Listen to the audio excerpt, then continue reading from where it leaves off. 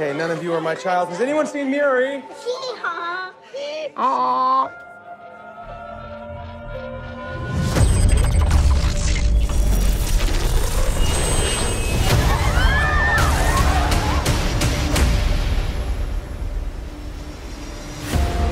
We are fighting a war 30 years in the future. Is this a joke? Our enemy is not human. We need you to fight. You got drafted. I will be back. Why is this happening?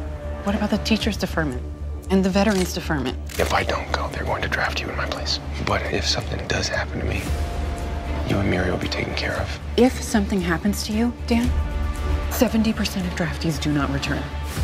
Sometimes a man does what's best for his family, not himself. Move your shirt, please. Wait, what's this for? It's just a test.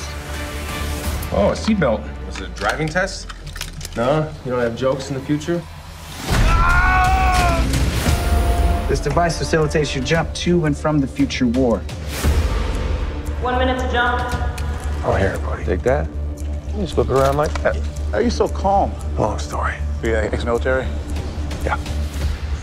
Kind of a short story, I guess. 3, 2, 1. In 11 months' time, all human beings in the future will be wiped from the face of the earth. Unless you help us. I was trying to save my daughter. If I gotta save the world to save her, then I'm gonna do it. This is the end. The human species will disappear from the face of the earth. We are literally living on borrowed time. There's still a chance that we can stop this war from ever happening. So we gotta fight. Well, it's nice knowing you.